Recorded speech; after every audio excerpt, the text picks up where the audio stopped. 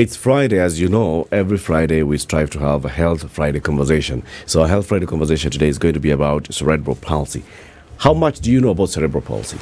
For the next 1 hour, if you didn't know, you're going to know a lot. If you knew, you thought you knew, then you're going to know a lot more. We are joined by Dr. Michael Mwangi.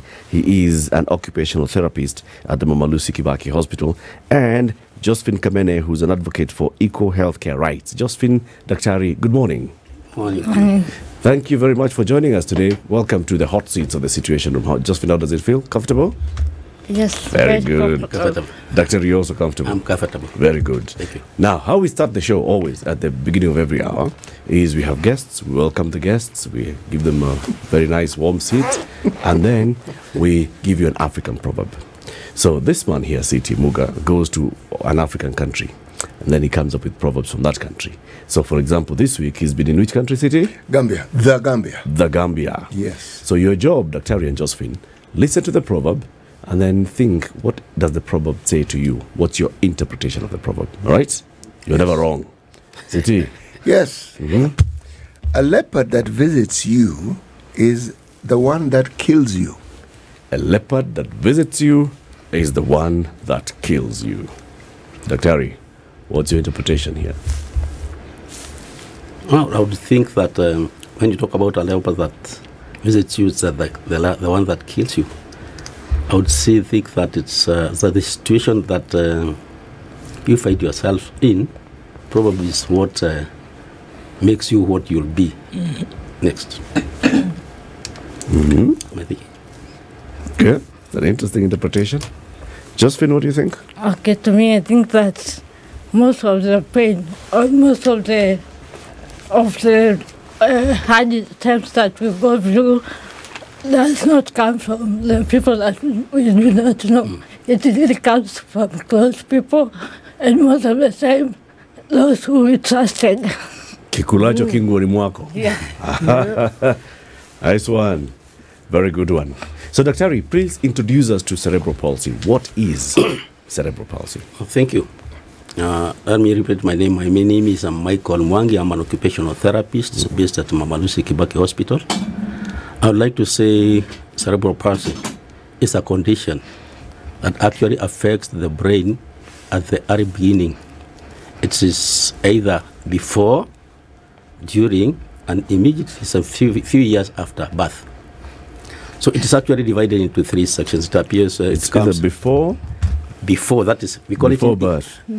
I'm talking about before, meaning prenatal. That is before, and the child is in the womb. Perinatal during delivery, and postnatal after some few years after birth. It's caused by several things. Before the child is born, that is prenatal.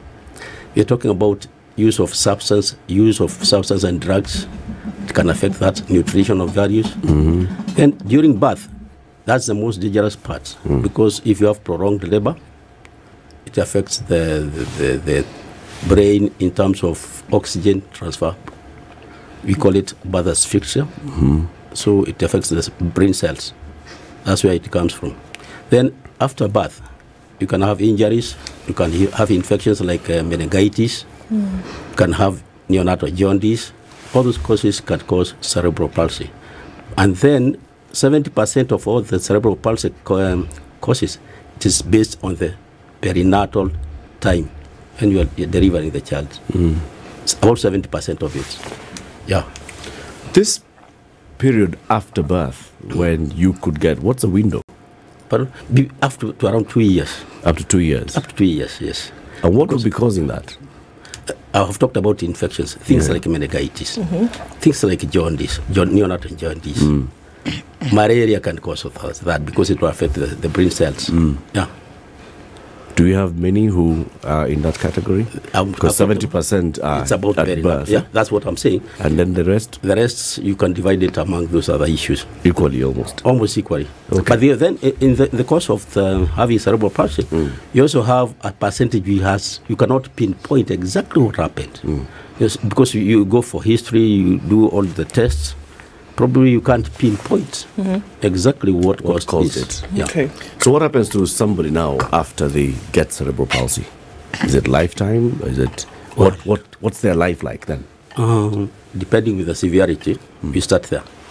If the condition is so severe, then you'll see, because you see, we cannot see the brain now. We are seeing the manifestations. Yeah. What has happened with the brain, because it's inside our skull, we cannot see the brain cells. What we see is a manifestation, movements, muscle tone, all those functions are affected.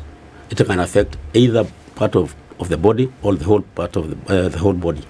So we are seeing situations whereby a person who has cerebral palsy will not be able to achieve some of those normal things that we think that we think they are normal, because we take things for granted. And we assume that when we go, a mother goes for delivery, you assume that things are normal until you get a person with that brain damage.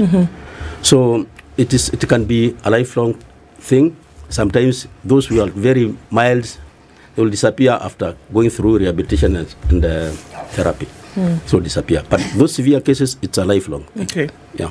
How far into a diagnosis or realization of cerebral palsy then do you know how severe it is?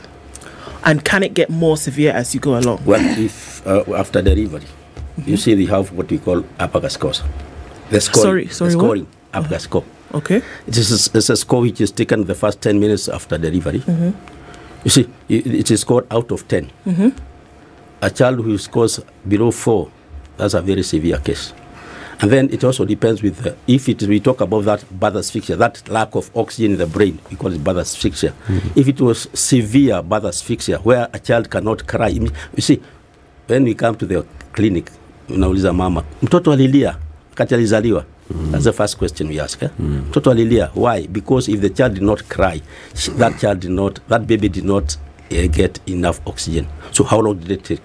That one caused more severe cause of cerebral palsy. So at that time, that's when we determine this one is a bit, you see, you look at the APGA score, you look at the prolonged time, how long did it took for that child to cry? Was it actually that child was prompted to cry so that he can get that oxygen? So that's what determines the severity. Talking about cerebral palsy, everything you've said and given the diversity of how it manifests, would I be wrong in saying that you can then typify them and say the different types of cerebral palsy? Exactly, yeah, the different types. And also depends on the where the actual damage occurred in the brain. Because we have about four types of cerebral palsy. You have those which manifest in terms of low muscle tone, flaccidity. There are others which are so spastic. Others just affect the movement. When you talk about movement, it depends on, like, you'll see somebody going like somebody who is drunkard, staggering. It's ataxia. So we talk there are about 4 types of cerebral palsy. Yeah. Some of them very mild, others very severe. Yeah. Josephine, Yes. you have cerebral palsy. Yes. How old are you? I'm that really. So this has been, you've had cerebral palsy since birth? Yes. Okay. So what is your understanding of this condition that you have? At what point did you get to understand that I have cerebral palsy? For me, because I was born with it, so I've lived my entire life knowing that I have the condition. And what I know about the condition is that this is just a condition, it's not a disease, and it does not cure. So the best thing to do is to come into terms with the reality, accept who you are, and you can conquer anything in this world. Yes. So for all those 33 years as you were growing up, you have, of course, had to deal with very many things and challenges, and, looking at other children and seeing the other children, how you are and how they are. What role did your parents play in explaining to you why you're different? Oh, the funny thing is that even when I was growing, I didn't know that I had any issue until when the time came for me to join school. So I, being the firstborn in a family of 4, my mom was not even aware what disability is, and into that matter, she didn't even know what cerebral palsy is. So she just took me to a normal school, in quotes, So I just went to regular school, let me say that. And that is when I came to know I am different. Because in those brilliant schools, there comes a time when you are in the PE, maybe the teacher comes, tells you, you draw on the ground, maybe you draw a baby or anything else on the ground. So I could see others doing it with their fingers, but when I tried to do the same, I could not do it. And that is when I came to know then I am different. And from that, it was now, I didn't feel bad or maybe hide myself. I continued to engage with other students and leave my things as just any other kid. So it's then when my mom came across her friends who advised her to take me to a special school. And she did that. Yeah. So when you went to the special school, did you experience others who had the condition, and how then were you able to adapt in school now? So yeah, when I went to school, you know, when you have not seen any other person like you think that maybe you are the only one in the world. But when I went there, I was so, is it shocked or surprised? I saw people severe than I was. And so I just remember then my mom telling me, hey, where are that is not so I came to know many people with different abilities, and also those who are severe than I was. Yeah. Is it that your mom did not know when you were young, 1 year, 2 years, 3 years, before you started going to school? Is it that your mom did not know? You know, I'm sure you've had conversations with her since then. Is it that she did not know at all that you have cerebral palsy? She knew that I had an issue, but she didn't know that this is cerebral palsy.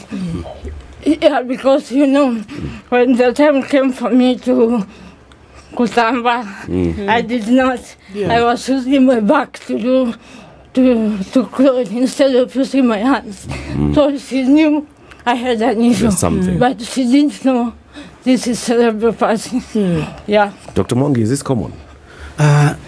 You see, a parent would actually get a baby, go home, take the child, of course, for immunization clinics, visits, and still doesn't have information.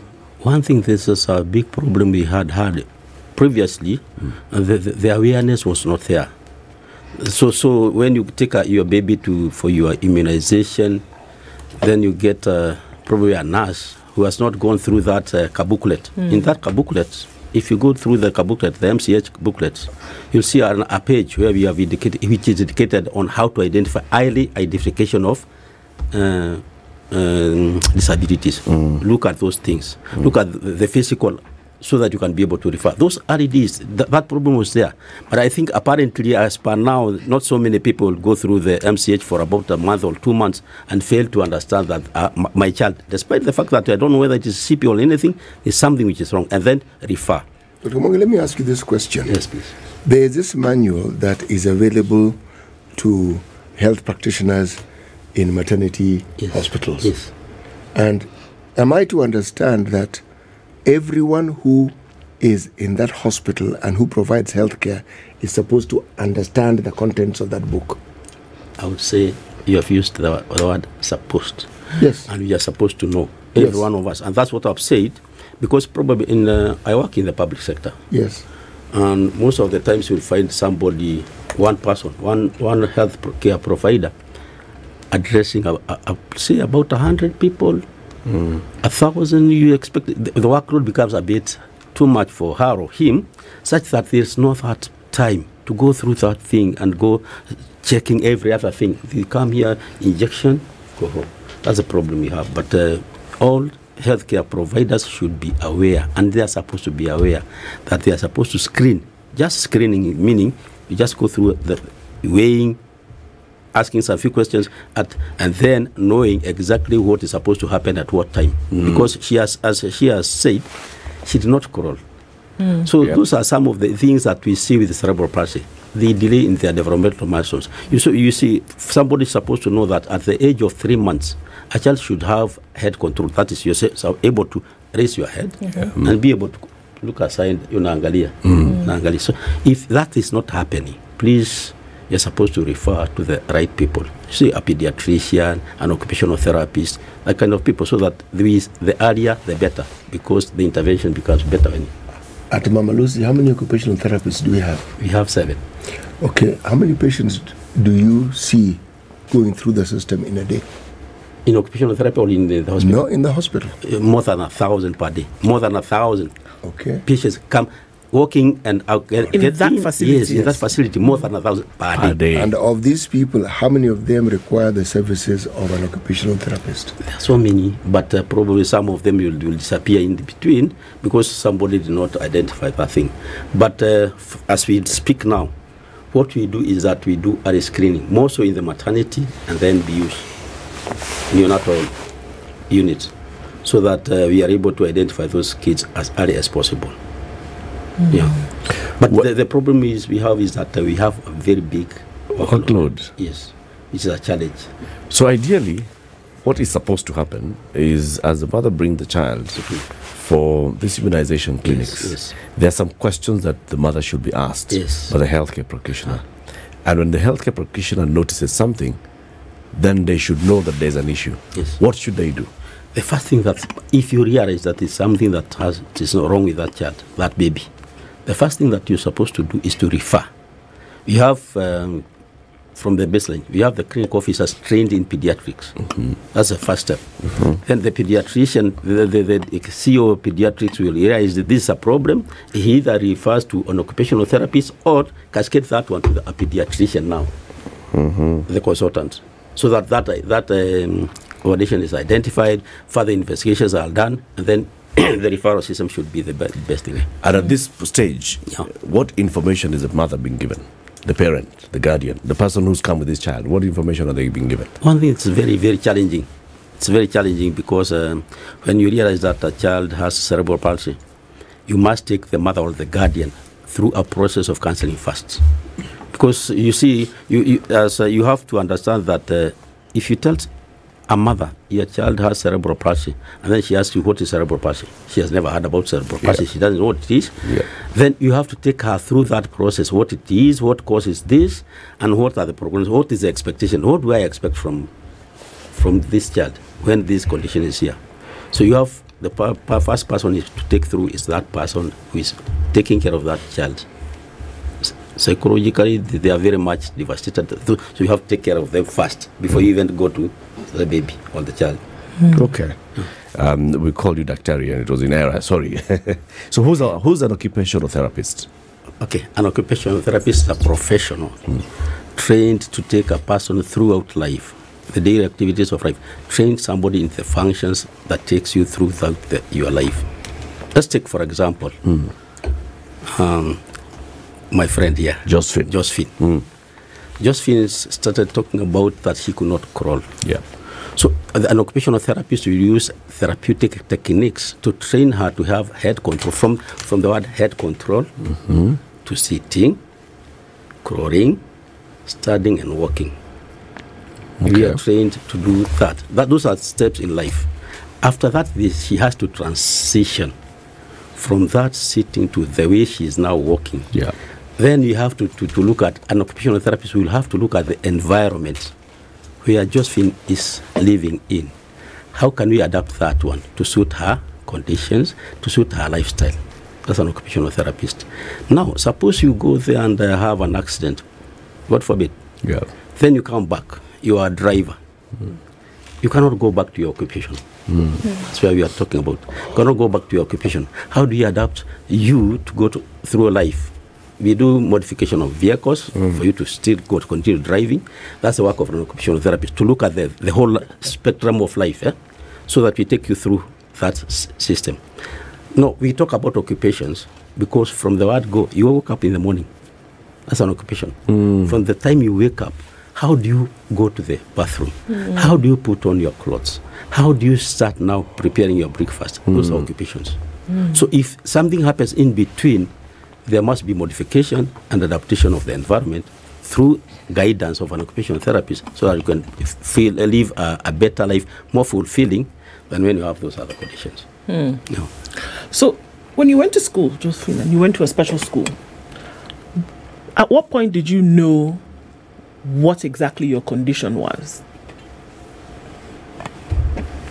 I think it was after a very long time, because when I went to school afterwards, my mom took me to medical assessments, and that is when I was diagnosed with cerebral palsy. That is when I came to know about cerebral palsy. I was so eager to know, to dig deep what really is this condition.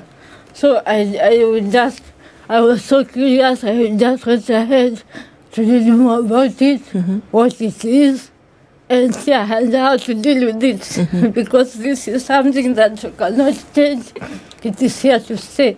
So you have to just adjust and be you. So you had to be moved to special school? Yes, I moved to special school. Okay. What did you find there that was different from the conventional school? Here we had people from different communities with diverse disabilities. And that is when I came to know that, not that I'm alone in this world. We have different people with different impairments, and I just learned to love and accept who I am. Yeah. And when school closed and you went back home, did the other children have any understanding of the condition that you had? When the school closed, I don't think the children would understand what really cerebral palsy is. But the best thing, we maintained our relationship. We were friends, so they did not leave me or maybe see me different. Yeah. If it is playing, they could involve me. Going to fetch firewood, I could go with them. And doing everything like they were doing, so they could involve me. They did not discriminate me in any way. Yeah. You know, there's an argument that has been made about integration schools and having special schools or integrating schools. And that's why I'm leading with this question. So when you're in the special school, you're here with other children with different disabilities. Yes. So even your playtime and all, they're different. Yeah. And then you come during holiday and you're finding children who some have disability, many don't have disability, but you're used to 3 months of a situation where you're dealing in a certain way, and now the environment is changing, as Michael was telling us. Why are you having those challenges of adjusting, like maybe the first week of holiday, adjusting to this home environment? For me, I did find it difficult because it's a life that I already used to. But you know, it becomes hard for you if at all you have issues with your self-esteem. If your self-esteem is high and you know who you are, then that will not be a challenge. Yeah. And that's an important part, Siri. Yes, you're the firstborn in your family. Yes. You have 3 other siblings. Yes. Talk to me about how you relate to your siblings. For me, in the family, even after they all know that I have the condition, and that did not take away my roles as their elder sister. So I'm their deputy parent. They obey what I say. Yeah. And they know that I'm their sister. So they didn't treat me differently. I think we grew up very well, interacting very well with each other, and nothing really changed. If it is duties, we are called duties equally. If I can do this, then I'll do it. That the one that I cannot do, then they can help me in doing it. So nothing really changes. They know that I'm there. I'm their sister despite everything. Yeah. It's interesting, Josephine, because you obviously today are a champion for people who live with cerebral palsy and saying, you know, you can be normal. It's one of the things that you said, that you can lead a normal life. How did the education that you received or and you continue to receive help you in dealing with your siblings, for example, with your family, with your friends? From now interacting with different people from different diversities, so that learns that the most important thing is just to focus on what you can change, leave alone what you cannot change, adjust to that situation, and everything else will align according to how you want it to be. You know, the best thing to do is, if you have a positive mindset, then you're good to go. Yep. Yeah. How far in school did you go? What's the highest education you College. attained? Up to college? Yes. And then what do you do now? For now, I'm a disability inclusion advocate. I run my own organization. I serve at an international organization known as Association for the Physically Disabled of Kenya. I serve board of directors representing the youth. I see. And you said you are an advocate for equal healthcare rights. Yes. What's that? This is, when we talk about human rights, health is one of it. Every human being has a right to dignified quality health care. So, if this part of anyone having an impairment or that a disability, you have the right to access health care without any discrimination, without being seen as a burden. Yeah. And this is something that is not really happening when it comes to persons with disabilities. Like, for example, when you go to a healthcare facility looking for maybe contraceptives and you have a disability, you can go ask for example, I can go looking for a CD, that is a condom. Then somebody will ask you, just when you will need it. How now can you ask that question? And yet you know, you really know. You know what it is for. Yeah, you know the purpose of it. And not simply because I have a disability. You go ahead and ask me, why do I need it? So what kind of a question is that? So, and again, another challenge that we persons with disabilities encounter is when accessing maternal health care. And I didn't mention to you, I'm a mother of one. Nice. So when I was seeking for maternal services, it was not easy because you see, I don't know if the child will tell us here. I don't know if in nursing or maybe when somebody is doing medical, I don't know if there is a unit whereby they are taught about various disabilities because the questions that to get in there are not so friendly to the ears. And when you answer them accordingly, they see you as an adult person. Yeah. So for me, I think, accessing maternal health care was a big challenge, and that is why I use my experience as a voice to change the situation, because I know my experience was, I want to use that experience for me to be allied, and a voice, those who cannot voice their own issues due to maybe fear or maybe lack of, maybe they don't have confidence in them to share their experiences. Yeah. You will be their voice. I am. Very good. Yes. Article 43 of the Constitution of Kenya. Every person has the right to A, to the highest attainable standard of health, which includes the right to healthcare services, including reproductive healthcare. This is a right in the Bill of Rights of the Constitution. So when I'm happy when I hear you say that, you are advocating for equal healthcare rights. Yes. Because it says every person. Yeah. Every person, whether you have a disability or not, you have a right to access this. Do you find, Mwangi, people not getting access to these rights? Is it an attitude issue, a lack of awareness issue? Let me start by saying that actually what she is saying cuts across our community, our society. and the people who work in those facilities are part of our society. We have that attitude that you see. She has mentioned a very sensitive issue, where you go for services, maternal services, and somebody asks, "Nani alifanya hii sasa?" You see, that's the question that asks. Sure. Those are I know. I've come across. I've worked for several years, so many years in that field, and I know the questions that these people come through. It's because our society generally has refused to accept and move on and accept these people that, apart from having these challenges, they are still human beings with their rights. So, like she has said rightfully, that you go to a maternity, like, for example, last year but one, we had a deaf mother in the maternity.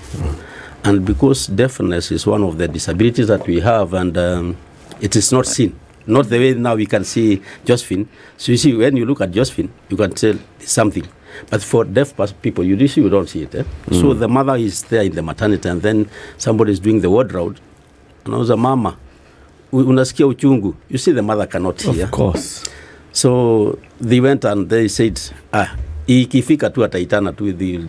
And then the mother delivers there because she cannot be able to. There was no communication. So what she's saying is somehow fair, and it's supposed to be eliminated because through creating awareness that these people, and actually going to what you have said in our constitution, making sure that we follow our constitution. These people, all of them, all of us, we have our rights to be accorded dignity when we are having all those issues. Yeah.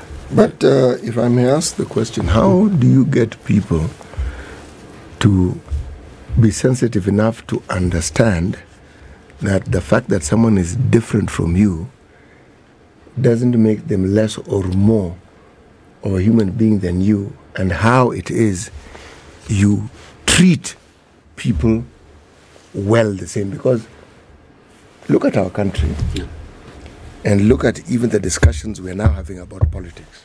It has nothing to do with disabilities, but that discussion speaks of a greater disability that we have. Because if you are willing to treat people differently simply because their community is different from yours, then someone comes with an infirmity that is not of their choice and it's physical. That is what makes them different. That's all. Now, how do you get people to be accommodative, sensitive enough to be accommodative and to understand that perhaps a little care and attention. We are sensitive to little children. We know the needs that little children have. We handle little children well. Now, this person who is different, because that's all, they're different. Circumstances, situations have made them different, and you have difficulties. Even if you're overloaded, because public hospitals, the workload that you people have, it's abnormal. Yes, it's abnormal. And mistakes will be made simply because of that.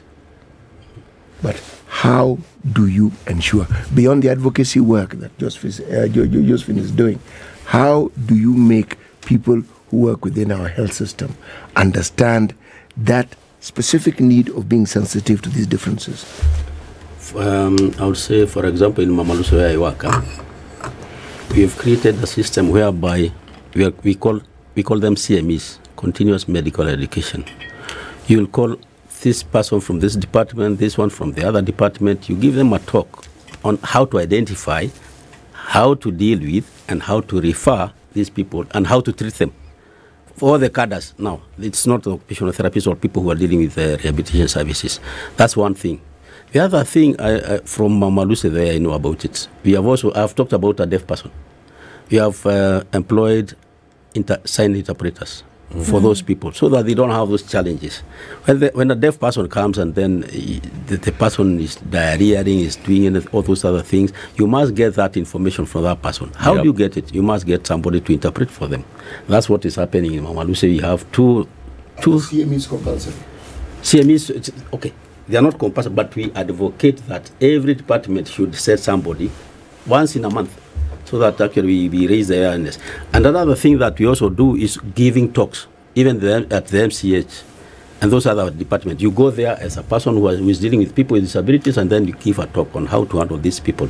so that somebody will not be mishandled, and then raise that issue of dignity being denied, or that right being denied for that person just because he's different from us. Yeah. Yeah.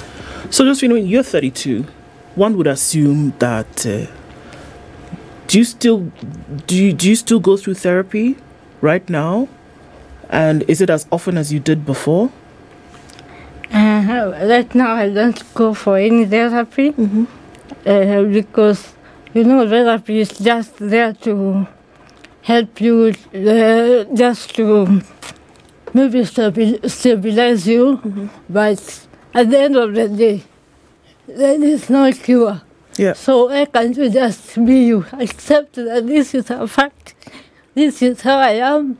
Even if I go to therapy, I cannot change much. So as for now, I don't go for any therapy. Okay. Yeah. What are some things? I mean, now you're an advocate today for understanding and championing rights. What are some things that you look for, or that you hope, and that folks who are living with disability, that you hope would change? What are some things that are challenges today that need to be addressed? I think when we start talking about the challenges, we can talk the whole day. But to just pinpoint a few, what I would like to see more so in our health facilities, if we can have a what do you call it? If we can have a toll-free line whereby if a person with a disability goes to any health facility and faces any kind of discrimination, they can call or text for free and report the matter. And why am I saying this? This is because, some of us may not have that courage to come and speak. But if it's a call, I can just make a call at the comfort of my home. Yes. I can as well as text, and somebody can hear me and they can get help. Another thing is, why can't we also have a special consultation room for people with disabilities, specifically for them? I know we are advocating for inclusion, but this is not to mean that when we have our own consultation room, we are excluding ourselves. No, we just want to be safe and also to get the quality services that we deserve. And another thing that I would really like to do is to create awareness in these hospitals, because we find that most of the health practitioners have no clue about disabilities. If they know, they just know that having a disability, you have to be on a wheelchair. So that is what they know. Yet we have other disabilities that they are not even considered. And when you talk about disabilities, we have those disabilities which are underrepresented. Talk of a person who is deaf blind. Talk about people with cerebral palsy. Talk about people with social disabilities, and they are not visible. They are not visible. You said you had an organization that you run. Yes, I am. And it's specifically for people with cerebral palsy. Purely, the large number is for that. Okay. Yeah. Is there a database for the number of people we have in this country who have cerebral palsy? As for now, mine is just a baby organization. Yes. We are yet to be there. We are yet to get there. We don't have funding as for now. Yes. But in future, that is something that I'm looking forward to. How many members do you have so far? So far, I have 15 members. Only that, due to some financial constraints, you cannot involve many people here, so cannot give them the right services. I don't want just to be there, I just want To add value. to add value and be of great impact into their lives. People who may have missed this, please say the name of your organization again and where you're based. My organization is called AbleRise Africa Society. AbleRise. AbleRise. AbleRise. We are able to rise up and do anything like AbleRise. AbleRise Africa Society. Africa Society. Yeah. Where are you based? Where's your office? I'm based in Wairimu, that is Mountain View. Okay. Yeah. And if people would like to, engage with you, maybe offer any kind of support, you may want somebody who would like more occupational therapists who can come and say we can offer our support through AbleRise or any other support. How would they reach you? They can call me, just call me direct to my number, which is 07 11 123 024. 07 11 123 024. Right. Yeah. There are various structures and layers that I was thinking about from the government level. There's the Ministry of Labor and Social Protection. There's the National Council for Persons with Disability. Yeah, and cascading all the way down to the counties. From your experience, do they read the same book, let alone being on the same page?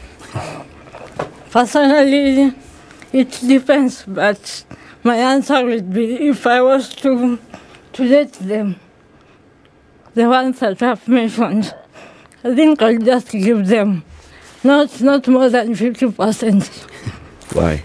Because you see, when it comes to representation, you find that somebody is sitting somewhere in the name of representing people with disabilities, and yet they don't have any form of disability.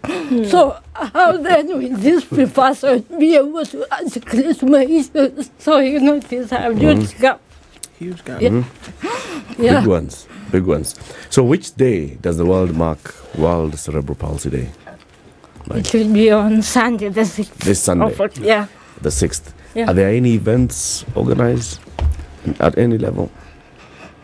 I know there are some, but I've not heard of the international one. I know some organizations have arranged some events to raise more awareness on this condition.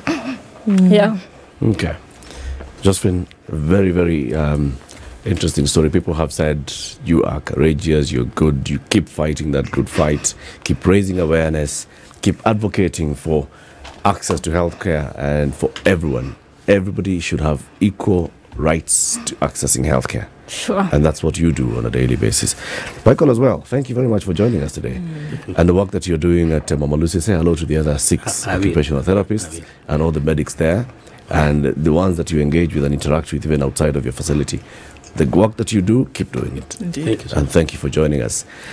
Michael Mwangi, occupational therapist at Mama Lucy Kibaki Hospital, and Josephine Kamene, advocate for equal healthcare rights. They've been our guests. Yes. This Health Friday conversation. Say something. Okay.